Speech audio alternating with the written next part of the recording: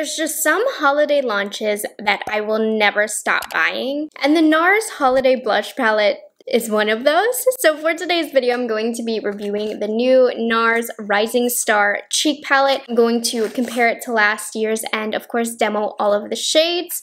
So let's go ahead and get into it. So I picked this up from the Nars website. You can also get it at Kohl's and Sephora. I will have everywhere. You can get it linked down below. Now, I'm not sure if this still applies, but when I ordered this off of the Nars website, I found a code. Nars FFF 20 saved me 20% off this brand new item. So make sure you go ahead and give that a try. I'll have it linked down below. But yeah, I was pretty stoked that I was able to pick this up for 20% off. And like that counts for the whole website as well. So definitely worth a try. It saved me a little bit of coin. As stated, this is the new limited edition blush palette from Nars for the holiday 2020 season. You can get it for $60. And it's described as Nars award-winning blush formula in 6 limited edition shades designed for all skin tones. And then the claim to the formula is that it's very lightweight, has micro fine pearls in here that's going to give kind of a glowy, lightweight look to the face. So let's take a look at the packaging, shall we? When you get this, it's going to come in this box covered in stars. You can see Rising Cheek Palette. The palette is made in Italy and it has an 18-month shelf life. If you need to look at the ingredients, take a look right here. The palette itself is going to come like this. It feels nice, very well made. And here's the packaging itself. Now, at first I thought it kind of looked a little childish, kind of juvenile, but I actually quite like it for the time of year. I think it looks nicer in person. I don't think it's as cool as last year's, but it is more of that sleek Nars design with the stars on it. And then here on the back, you have the names of the color, the size, all of that. And it is not a magnetic closure, it's a snap closure, which is not very easy to open ever. What I do like about this is that it does stand up on its own, so you can place this on a windowsill or vanity and you're able to use the palette. It's something that's not that important, but when you need it, it's really important. So I'm happy that this will stand up on its own. And then here are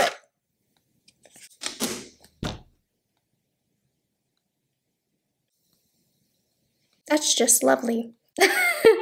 I freaking hate when that happens and it just nicked my blush. Well, if you want to see what it looks like out of the pan if you were to depot it, it doesn't have a metal protection around it. Anyways, I'm just gonna hold this right here.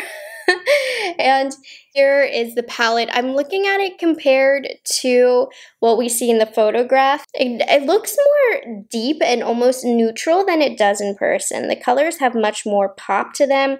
It looks more orange in the photo than it does here. It looks more peachy. This definitely looks a lot more deep in the photograph than it actually is. So yeah. And then these two shades are definitely brighter in person than they are in the photo, so just keep that in mind. So we are going to go ahead and swatch these. I am going to swatch these 3 first. Unfortunately, I can't hold it up and show you because my palette is broken anyways. So here's how they look on the finger. You can see Guilty Pleasure right here. Looks like it could be a highlight, especially if you have medium skin tone. So Guilty Pleasure. Then we have Famous, and then we have Limelight, which I am struggling to swatch. This one is quite bright. And you can see they all have that sheen. Guilty Pleasure in particular has more of a sheen. Let's get into the bottom shades next.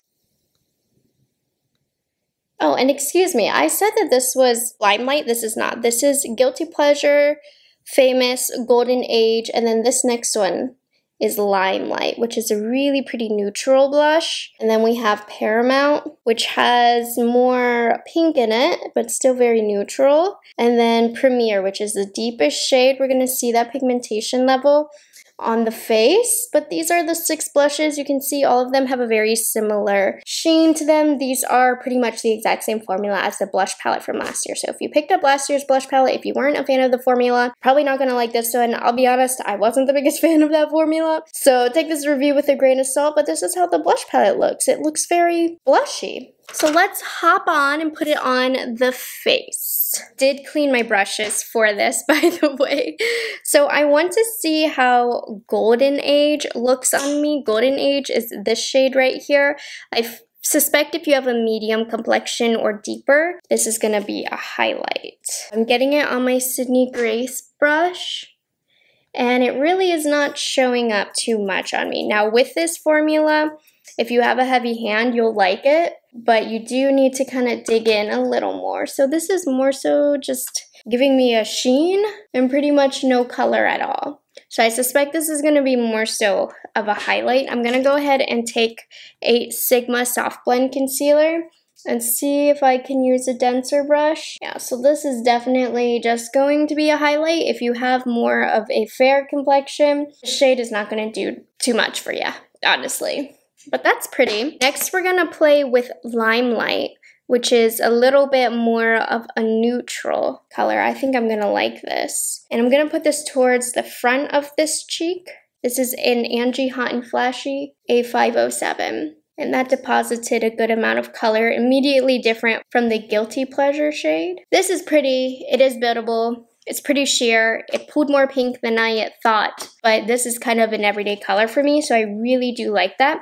With this formula, it's very forgiving, so if you have a heavy hand, I think you'll like it. If you're very fair, that's really great. That it doesn't carry too much pigment. If you like a pigmented blush, you're not gonna like this formula. I'm gonna head on over to Paramount right here, which is also pretty neutral, but I'm interested to see how this pulls on the cheek, so I'm gonna wipe off this brush. I'm digging in here. I am not being scared because it's not going to show up on camera if I don't press in a lot.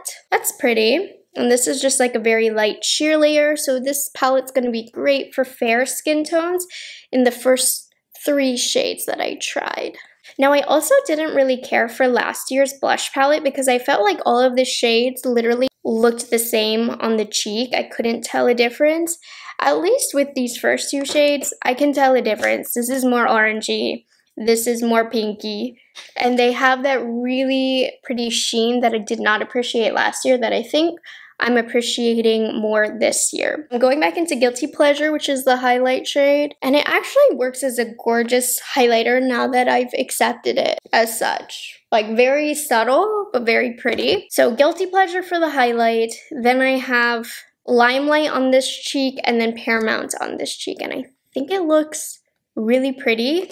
We'll use those as eyeshadows in a moment, but I'm going to clean up my face and we're going to apply the darker colors. All right, let's get into these deeper colors to see how they pull on my skin tone. And I'm going to start off with this shade right here, which is rather bright. It actually has some depth in there. This is Famous. I'm going to use my Angie Hot and Flashy brush, and I just used a little bit. So let's see. So this has some brightness, but I can still layer it. You know, it is a very buildable formula on me. I don't really like these kind of baked gelée formulas. They aren't my favorite. It's not that this is not a good formula.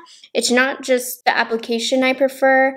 I don't really care. Like, I like a sheer blush that's buildable, but this is, you gotta put too much work to get the product on the brush. I'm keeping going back and building, but that color is really pretty. That added a lot of brightness to my face. Now I am over applying simply so that the colors pick up on camera better. But yeah, I'm putting in a lot of elbow grease. And then let's try this one right here, Golden Age. This is the one that fell out, so I'm going to be very careful. And again, got a lot of color on there with a lot of pressure in the pan. Okay, this one is quite bright. I did not need to go so hard. Wow. Ooh, I like this shade. This is different than what I'm used to. I'm going to blend it out. It is quite easy to blend out though. But I think that's just because it generally doesn't give you too much pigment, but that's pretty. This one looks different too, which I'm happy about. That was my biggest con with last year's palette, is all 6 look the same. These don't. They look a little bit more different. They're still blushes, they're still close, they're still pinky, but they look better. And that looks pretty, right? I like that. Okay, I'm gonna stick with this brush and we're gonna use the last shade that I haven't, Premier. So I imagine if you have a deeper complexion, let's see if this will work for you. So I went like this, not as hard as the others. Oh, okay, and see, that's good. I think this will work for deeper complexions. I really do. Now, deep dark complexions, I'm not too sure about because these don't have the pigment that you would probably need. They just don't pick up on the brush, honestly. So if I had like a deep dark complexion, I would not recommend this formula in general. It's just a bit too much to get the pigment onto the brush. Even me with a lighter skin tone, I have to dig in, especially with the lighter shades, to get it to show up and get the color that I'm looking for. This Premier shade is stunning, but the fact that it can work on me kind of says a lot, and I did not use a light hand with it. So I'm going to tone down the blush really quickly with just less sponge that I used for foundation so that I can go out in public. And let's put a little bit on the eyes. I do like to use these palettes on the eyes for quick looks. I only have mascara on, so I'm going to start off with some of Golden Age right here, and I'm just going to blend this in the outer corner to start and then work it through the crease. Just something really subtle. It's going to give a really pretty monochromatic look, but as you can see, the proof is in the pudding in terms of pigment. This gives more of a wash. It's not the best to use as eyeshadow, but if you want to get that light wash for something monochromatic and quick, you can do it with this. I'm just going to brush a little along the lower lash line as well, though it's not going to do much, honestly. And I'm going back and forth in the pan to get more color, by the way. Did that make my eyes look irritated? It did a little bit. Oh well. And then we're going to go into Premier, and we're going to see if I can build depth. Okay, it's adding something, a little something something.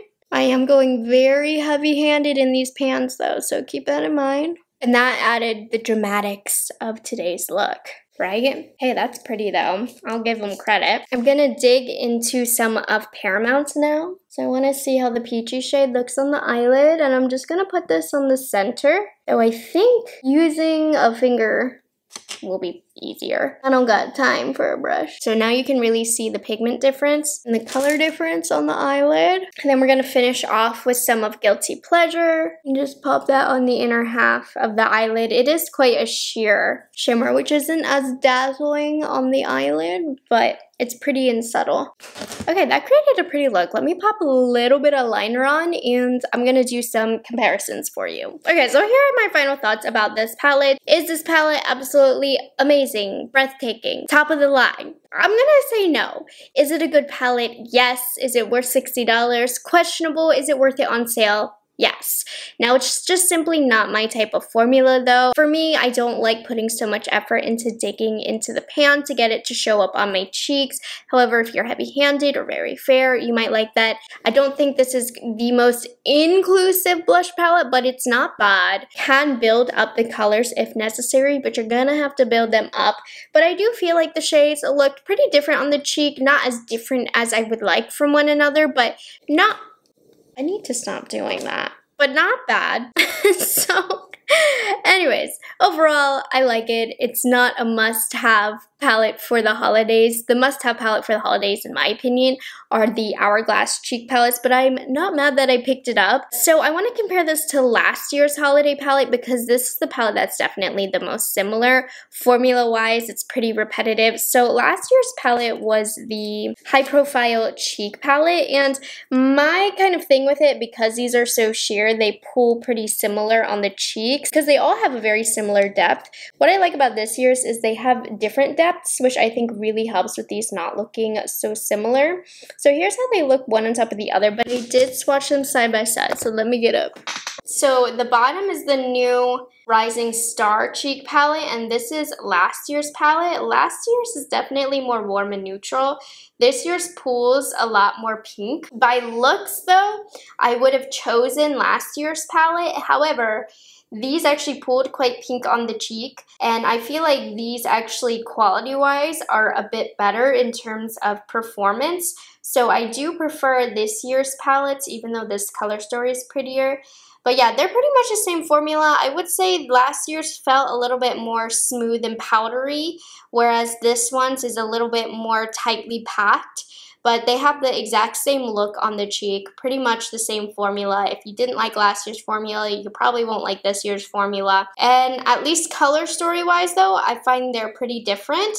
There's some shades that kind of look similar, right? But not terrible. So there we have it. If you were interested in this palette, I hope this review gave you a little bit of insight. I would give this like a 7 out of 10. I think it's a really good product, but I also don't think it's mind-blowing, especially for the price. Now, if this formula sounds like something you'd enjoy, go for it. I think you will really like it. However, if you're more on my side in terms of how the formula felt, if you tried last year's, if you just tend to like things that I like, this is an item that I would wait to go on sale to purchase. I know Sephora 20% off is gonna come up if you're Rouge. I think that would be a good time to purchase this. I was happy with the 20% off. So yeah, I mean, Nars did once again a pretty solid job with their blush palette this year, but it is a blush palette. It is repetitive as to what's launched in the recent years. How different can blush looks on the cheek considering how much we spread out the pigment? So if you collect a lot of blushes, it's not a must-have, but if you just want that one blush palette to use for the year, a nice good fresh one, I do enjoy this one. So I hope you guys enjoyed this video and found it helpful. Let me know your thoughts down below. Make sure you're subscribed, and I will catch you guys in the next one. Bye guys, have a good one.